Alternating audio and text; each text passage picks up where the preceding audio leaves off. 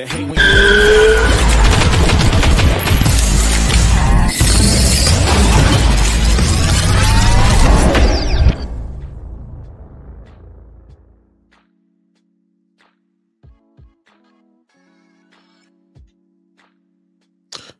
Salute, ATP. It's your boy Claymore Rain, back at you guys with another one. Shout out to all my subscribers. If this is your first time tapping into the content, I'm gonna invite you to go ahead and hit that subscribe button, right? Hit your bell icon as well, so you are getting alerts when all this content is dropping.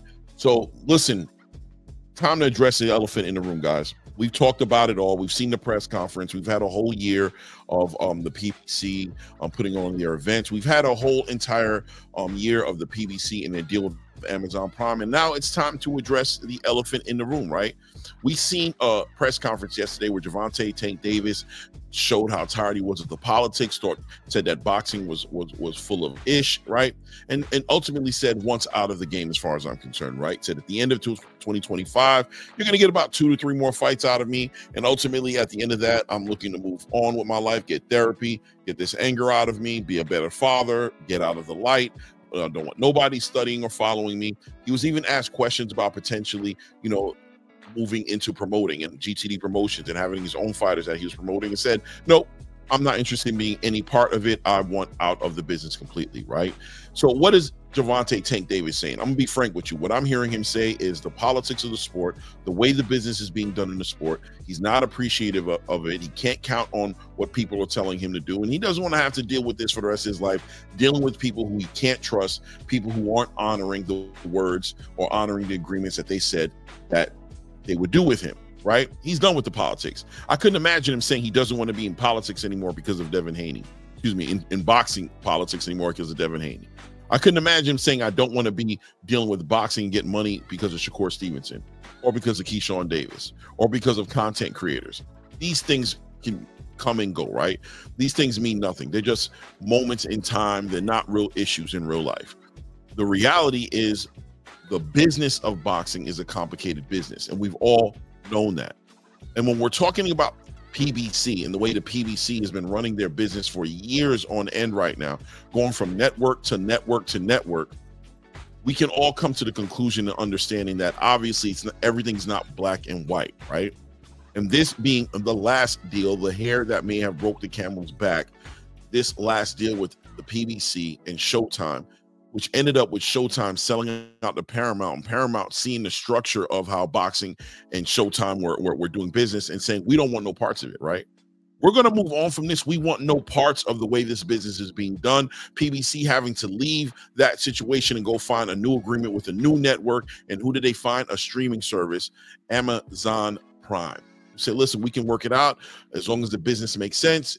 As long as it makes dollars, it makes sense. Let's go ahead and put something together.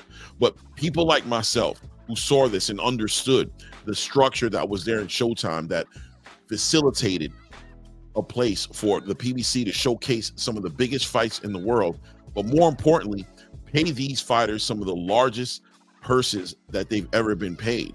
Big attraction for a lot of fighters to come to the PBC knowing that they were going to get these big payouts. But the peers, right, the competitors in the space who are having issues with the way the PBC were doing business always had something that they said. They said, listen, this deal that the PBC is running, the structure that they have is not a sustainable deal because they're overpaying these fighters, ultimately, having these fighters overpriced and wanting more money, making it harder to make fights with them and other fighters, and B, it wasn't very profitable, obviously, for the networks that they were working with. So while the PBC was going and cycling through networks and ultimately burning bridges with networks when it came to the sport of boxing, they finally hit a wall with Amazon Prime when Amazon Prime said, we are interested in what boxing can do. We see how big the events are, but it just looks like from the outside looking in that this deal that was put together with Amazon Prime was more so focused on a return on investment, right? Money out, money in, money out, money in. And this right now, with hindsight, looks like it was a problem. It looks like it's a problem, right? Because the PBC unable to sell to Amazon, the reason why Amazon should put out a budget for the PBC to pay fighters like Gervonta Tank Davis north of $20 million guaranteed for every fight that he's going to have. Now, this is a very important part of the conversation, right? Gervonta Tank Davis, during the time in the transition between when the PBC was leaving Showtime and going over to Amazon Prime, keep in mind, if you guys remember, that he had just come off of a very high pay that he received for fighting against Ryan Garcia, right? Huge pay-per-view, huge sales, money on the back end, guaranteed money up front, et cetera, et cetera. Him coming back as a boss on his hiatus after dealing with his legal issues, came back thinking he was going to move in a certain way. Now, Gervonta Tank Davis, I'm going to be honest with you, as the year has gone by, I really understand why people like Floyd Mayweather, Leonard Ellaby, or Al Heyman, or the PBC, whatever the powers that be, seem to always want to, restrict Gervonta Tank Davis's ability to honestly speak, answer questions. If you guys remember and pay attention, Floyd Mayweather used to make it a regular thing to cut him off or get involved in the conversations, grab the microphone, answer questions on the behalf of Gervonta Tank Davis, real controlling about the message that was getting put out there. And Tank obviously had his frustrations about it, and even to the point to where he walked away. He took his team, took his talents away from Mayweather Promotions, where he was at before, and he went into his own promotional deal with GTD, Gervonta Tank Davis Promotions, and did his own thing with Al Heyman, right? But there was an important thing that happened when he returned, and it was in the interview that he was doing with Najee. You know what? Let's pull it up, right? Let's pull up this interview. You guys tell me what you're hearing here, right? Let's talk about it. 29. You'll see, bro. Yeah. That deal that I'm talking about. Yeah. Oh, that's a part of the deal. He don't know about that yet. But that's bigger than his deal. Damn. Wow.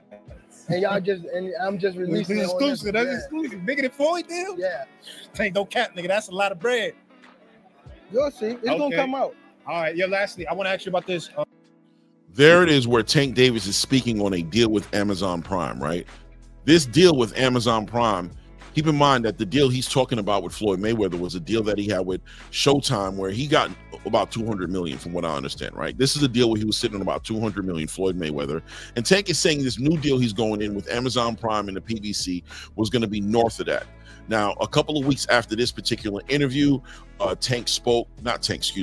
rumors were going around, right? Journalists were going around putting out an article saying that Tank Davis had squared away a $240 million deal with Amazon Prime. Now, this was supposed to be like a 6-fight deal, right? So let's get to the bottom. Let me pull my trusty little calculator out here, and let's see, $240 million divided by 6 fights. That's roughly about 40. I could have done that in my head. I don't even know why I made that a big deal, right? That's $40 million guaranteed each fight. Now, this is a lot of money, unprecedented, right? Like, we gotta be honest. First thing you want to do when you hear something like this is you want to celebrate Tank Davis for being able to square away a deal like this, right? This is life-changing money, $40 million a fight. And this also makes sense as to why Tank was so high on his energy, high on the feeling of making this new deal, and very motivated on making the biggest fights that the fans wanted to see. And I'm going to tell you the truth. Me, as a fan of boxing, seeing Tank Davis come in with that energy, I got excited. Right? I was like, well, here it comes. Tank is about to start putting these fights together. He's finally a boss. He's finally bossing up. He's benefiting and showing the world I can do this on my own. He's speaking for himself. And he's such an animated character when he wants to be funny, but at the same time could be angry, or at the same time could be serious. You know what I mean? Or joking. I mean, when Tank is in his best mood, he seems like a very pleasant person to be around, right? But then there's the other half of Tank, right? And we'll get into that, right? But ultimately, Tank spoke about this deal, and everybody was just for certain that this means that Tank is going to be able to offer the biggest paydays to the fighters that he wants to fight against. And we don't care about the payday he gets. Obviously, we don't even care about the legacy as much. I care about legacy, but more importantly, we want to see the fights, right? This is what we thought we were going to see. But ultimately, Tank Davis, who at this point rejected an offer from Turki Al-Sheikh, right? Turki Al-Sheikh sending Eddie Hearn to represent an interest of coordinating a fight between him in that time and Devin Haney, offering him a $20 million guarantee. Well, when you look at a deal like this, you can see why he would have told Turki that he wanted 2 Ferraris, right? But Turki tried to do business with him. And that was interesting, them 6 or 7 fights. I saw the dude Turki Al-Sheikh. He's one of them guys now. He's doing different stuff in boxing. You know the Turkish dude that put in the Saudi Arabian cars, and he said, yo, Tank, come over here. He was like, yo, You need to send 2 Ferraris before I even. Yeah, are you interested in that? Cause I just see you know him why making moves. You know why I said that? Cause he was already talking like he was backing Devin. Like Devin is my guy. Like, all right, cool. Y'all want me to fight over that? Send me something first. Yeah. Send me something first. Right. Right. So there you see Tank Davis basically letting Najee know that the reasoning as to why he didn't accept or wasn't interested in working with Turkey, and, you know, obviously being a little arrogant, saying that if you're gonna want to work with me, being that, you know, you seem to be celebrating and championing Devin Haney, that, you know, legitimately, if you want to have a conversation about putting a fight together, send me something significant. And he thought that 2 Ferraris was something that he should ask for. Well, Turkey responded to that via social media saying, I have nothing for you here but 2 boxing gloves if you want to fight, right? And obviously a good payday, obviously, right? But Tank feeling himself, being confident about his situation, that obviously the PBC communicated with him, that Amazon Prime or somebody communicated with him that he had this huge deal that was going to get ironed out, which shut up all the haters and let him know that he's back in the game and you can't stop his growth. Well, look, I was here. I'm all for it. But we fast forward past this event here, which was the Frank Martin and Gervonta Tank Davis press release event. We fast forward to this event right here, which is him and Lamont Roach, right? We fast forward to this and it's him and Lamont Roach, and we got to ask ourselves what changed in between then and now. Tank wasn't talking about retirement. Tank wasn't talking about any of these things, right? What changed in between then and now to have Tank Davis feeling the way that he's feeling, right? And this is the elephant in the room that we have to address. We have to be honest that something's going on here and you can't be scared to talk about it, right? Are we ready to address the elephant in the room now? At this point, seeing Tank Davis going through what he's going through, feeling the way he's feeling, are we ready to address the elephant in the room? How is the PBC and Amazon Prime deal structured? Exactly how is it structured, ladies and gentlemen? In the spirit of seeing the fights that you guys want to see, in the spirit of boxing being bigger and being the best sport in the world, at what point are we going to get comfortable talking about this topic right here and acknowledging that this is a very important topic when it comes to the subject of what is going on with Gervonta Tank Davis, what is going on with Errol Spence's return, Jamel Charles' return, what is going on with about 10 boxing events that we have not seen this year? Why? Why? And is it reasonable to argue at this point that however these deals are structured, that to Gervonta Tank Davis, watching a Canelo Alvarez get $30+ million guaranteed to fight an Edgar Berlanga, calling him a face of boxing, calling Gervonta Tank Davis a face of boxing, if you're telling him that he's sitting here expecting close to $40 million guaranteed for every fight, rumors going around and circulating that he was getting offered somewhere between $3 to $5 million guaranteed to fight Lamont Roach.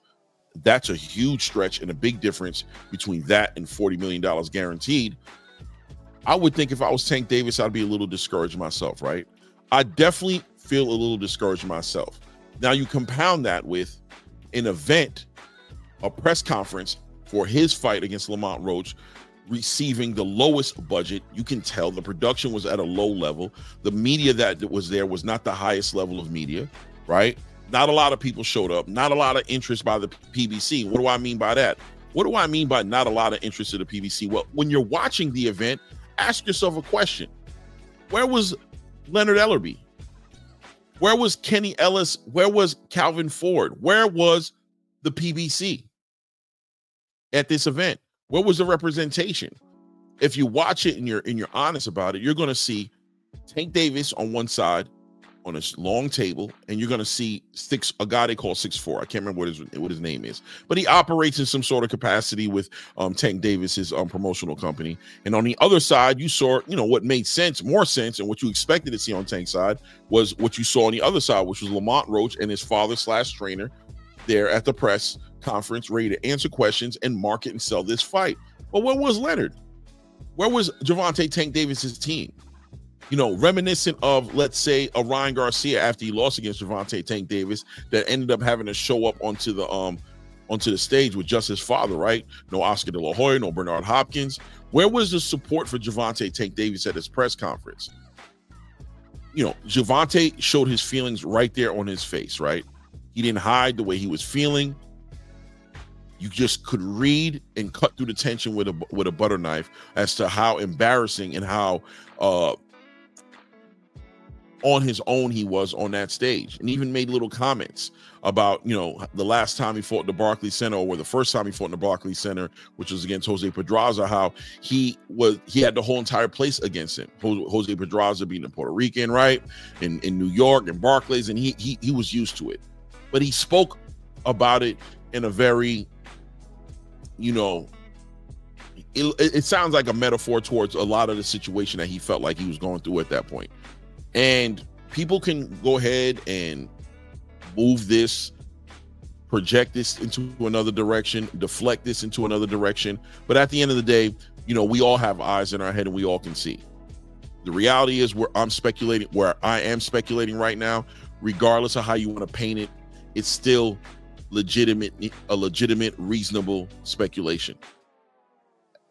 To answer the question that I had on the screen before, which is how is that deal structured with Amazon Prime, and how is it to the point where Tank Davis would be willing to walk away supposedly from a $240 million deal, $40 million per fight. If Tank Davis truly only fights 2 more times next year, that'll be a little bit over half the fights that he said he was going to do. 1 more, you know what I'm saying? So if he does, let's say 3 fights this year, he'll be at 4 fights on his contract. If he does only 2 fights next year, he'll be at 3 fights on his contract, leaving anywhere from 100 to 80 to 120 million dollars on the table. Is that something that Tank Davis is going to do? Is that what he truly wants to do? Or in all reality, can we just be honest and say that we have no evidence to say that this deal is even a real deal? And whatever deal Tank has that's on the table is not lucrative enough to keep him, boxing for the rest and the remainder of the fights on that deal. I mean, it is what it is, right? But I'll leave it at that. I'll leave it at you guys. But I do think at some point in time, the conversation has to become a welcome conversation, because the reality is we're seeing in front of our face, the PBC is just degrading as far as their ability to deliver quality production. We're seeing decent fights because there are good fighters over there, but we're also seeing a lot of inactivity from a lot of fighters on that platform. And here we are in the present day where the fighter that's on the top, their face of boxing, right? Their biggest fighter that they have outside of Canelo Alvarez, if you choose to acknowledge him as a PBC fighter, is threatening to literally retire at this point. And you're seeing him doing on a stage without any support from the PBC. You don't see Leonard Ellerbe there. You don't see none of those those elements that you're used to seeing support him on these fights. So it is what it is, right? You guys let me know what you think in the comments. Are we looking too deep in it at this point at the 4th quarter of the year, or do we need another year of this? Are we jumping the gun? You know how you guys do sometimes. Let me know what you think. It's your boy Claymore Rain. This is the ATP Combat Media Show. Shout out again to all my subscribers. If this is your first time tapping into content, just like I did in the beginning of this video, I'm going to do it now. I invite you to go ahead and subscribe to the channel. Hit your bell icons as well, so you are getting alerts when all this content is dropping. But at this point, we out.